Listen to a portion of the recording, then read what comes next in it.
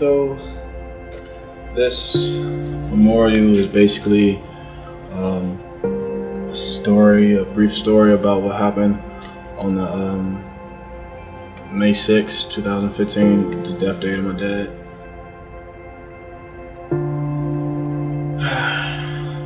It's cool, man.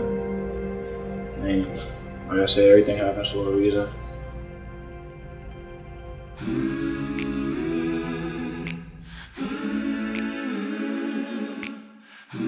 My dad being a fireman growing up was like something that I always wanted to tell somebody, like, hey, my dad's a fireman, my dad's a fireman. A lot of kids growing up, they get excited when they see fire trucks. Like, been there, done that.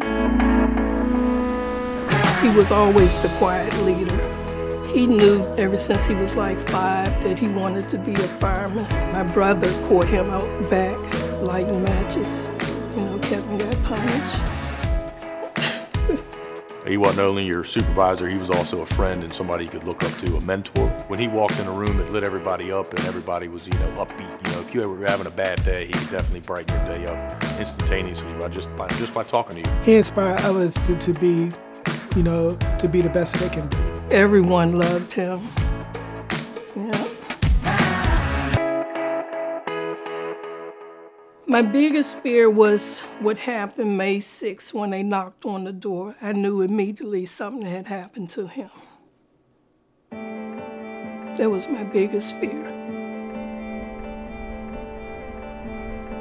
When DC Fire Engine 6 approached the high-rise building, they saw this, deadly flames bursting from the windows on the top 2 floors. From his 24 years of experience, Fire Lieutenant Kevin McRae knew the building at 1337th Street Northwest. Without hesitation, he and other firefighters ran to those top floors to save lives. But the effort would cost Kevin McRae his own. We knocked the fire down, we were checking for extension, hydraulic ventilating out the window, getting all the smoke out. Kevin asked, said, hey, Brady and Plumber, come on out to the hallway. He said, I need a break. So we said, all right, well, let's go downstairs, get some water, we gotta catch our breath. And as soon as I sat down, the wagon driver from 12 Engine ran by me and grabbed our aid bag and our oxygen. He said, fireman down. And I looked to my right, and Lieutenant McRae was down in the stairwell. Pretty much our whole world changed.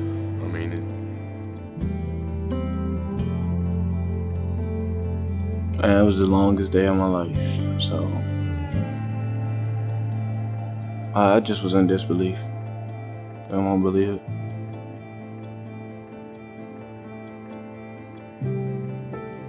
The official cause of my dad's death was a heart attack. And before that, I lost my nephew. He was a fireman. He had a heart attack. James. We are impacted by that loss of life. Their lives are changed forever. We don't want people's lives changed forever. So what can we do? The #1 cause of death in firefighters for job-related deaths is heart disease. And I believe the direct cause of that is food, the food that we put in our bodies. It's taking too long for that to sink in. It's a huge culture change. It's a culture shock for us all. And we need to be the leaders with promoting health and fitness.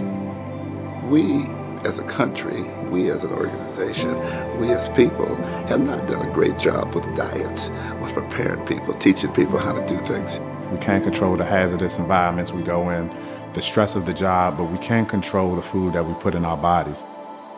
We have Mr. Tate and his group going into fire stations, teaching firefighters the basics, that all the things you have around you are good if you use them in the right way.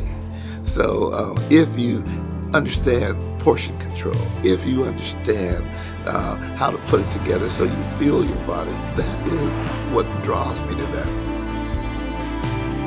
Evan was 44 years old when he passed. He was so young, and I would not wish that on anyone, not anyone, because he had a whole life ahead of him. All too often, we can ignore a heart-related death on the fire ground because it's not a fire-related death. And what we're doing for Lieutenant McRae, knowing that, like I said, a son lost his father, and now that Davon is on the job, I believe that DC Fire and EMS can take up the mantle and set the standard for every other jurisdiction to make health a priority in the fire service. I believe that if we can change the culture, change how we look at food, we can change the lives of not just firefighters, but of their families as well. We go out, we have a lot of fun, but we're here so we can take care of our families. And so that means we need to be going home to our families. Don't take life for granted. I lost a lot of people growing up to heart diseases or other causes of death, and just make the best of the life that you live.